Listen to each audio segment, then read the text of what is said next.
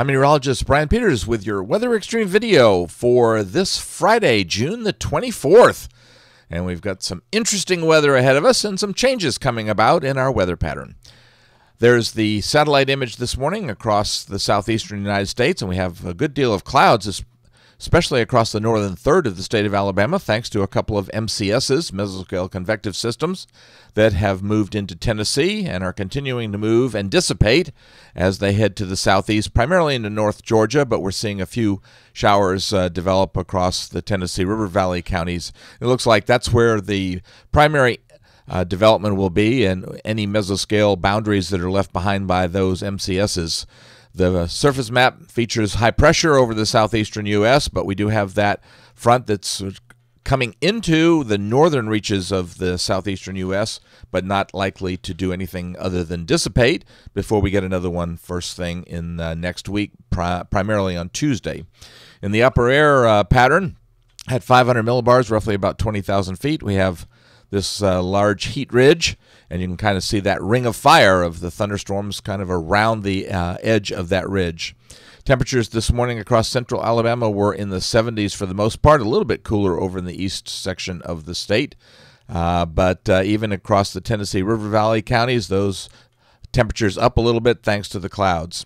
Radar shows the dissipating MCS over eastern Tennessee coming into North Georgia, and then the other one in middle Tennessee, kind of straddling middle and west Tennessee, that is moving into potentially North Alabama, but it is also dissipating. Watch warning map is relatively clear. We do have a couple of heat advisories, the orange areas over the southeast U.S., and those bright reddish pink values are high fire danger along the eastern slopes of the Rockies.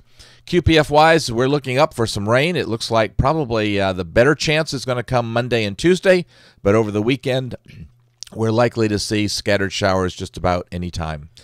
Storm Prediction Center is outlooking two slight risk areas, one over the Carolinas and Virginia for today, day one, and a second area centered primarily on the northern half of North Dakota.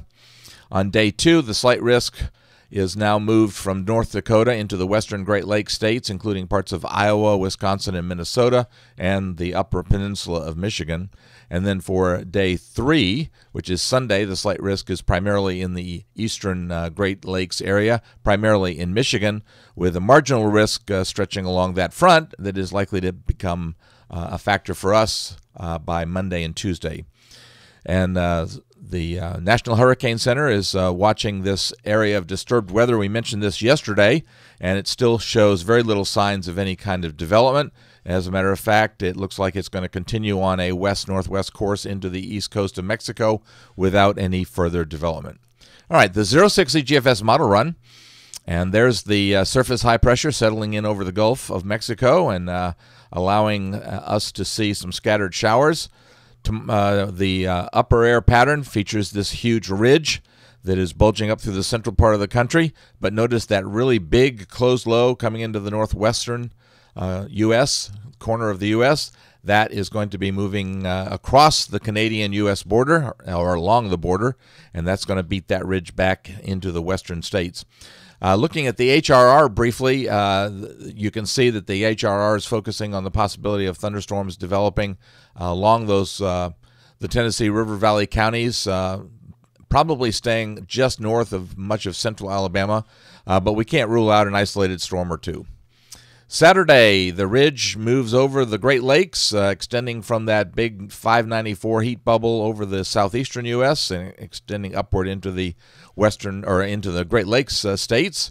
And at the surface, we're just pretty much under that high pressure system over New England that's nosing down into the area, and we're seeing the front begin to dissipate. So once again, Saturday, isolated to scattered showers possibility.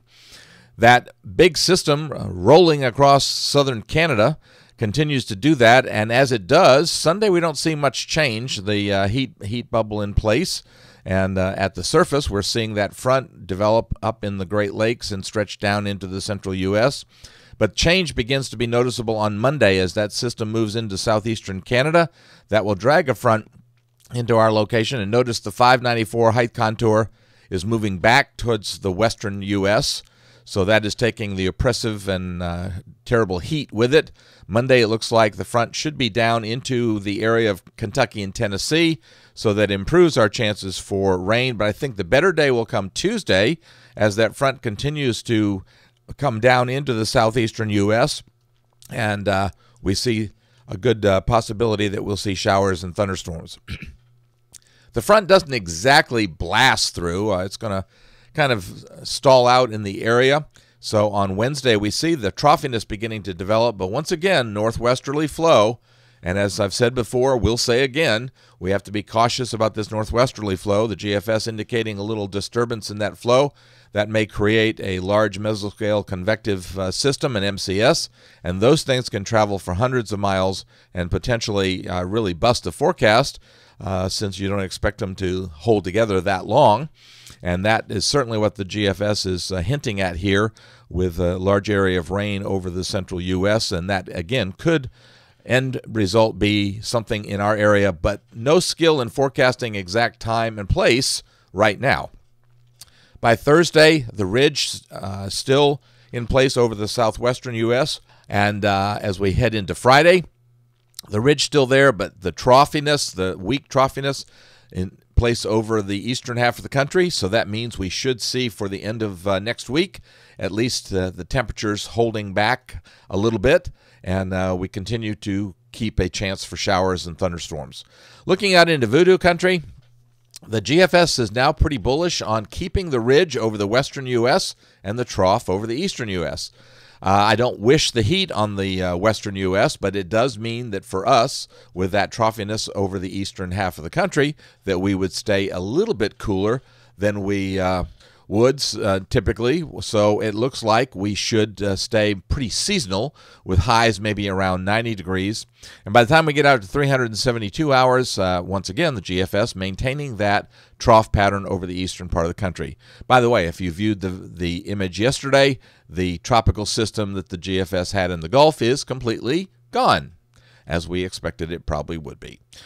I'm meteorologist Brian Peters. Thanks for tuning into the Weather Xtreme video. I expect to have the next one posted first thing on Saturday morning. In the meantime, you can always check back on the blog for later updates on Alabama's weather. Have a great day, and Godspeed.